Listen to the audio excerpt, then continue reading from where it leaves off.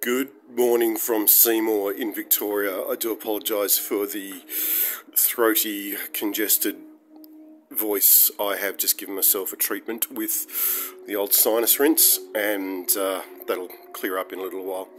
I have had bad bronchial problems for the last couple of months, and it's been a really unwelcome return to what I used to be back in the days of being a wage slave and sitting in air-conditioned offices and on air-conditioned buses and such, getting out of bed, walking down to the bus stop when it's still -7 degrees, then getting into a warm bus and out again and into an air-conditioned office. It really did play havoc with my bronchial tubes.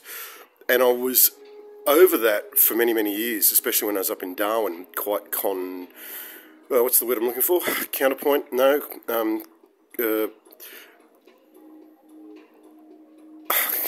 Can't even think English.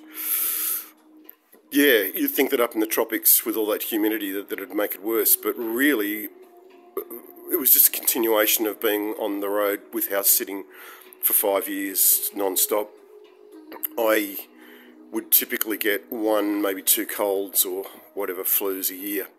This was in the days of pre-COVID, and then once COVID started, touch wood, well, somebody came up with a phrase. Oh, I know, the woman in the Passage, which is a clothing store in the main street of Port Fairy in Bank Street. We were having a chat about this, that and the other, and I said, oh yeah, I haven't had COVID. And she said, I haven't tested positive for COVID.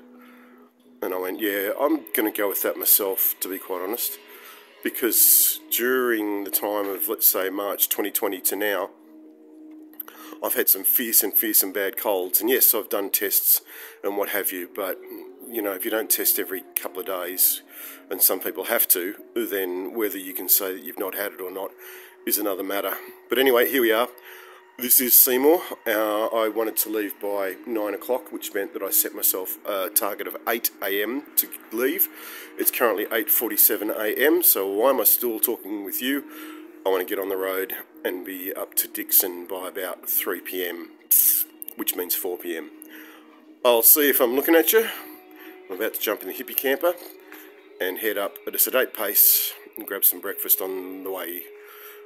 Bye for now.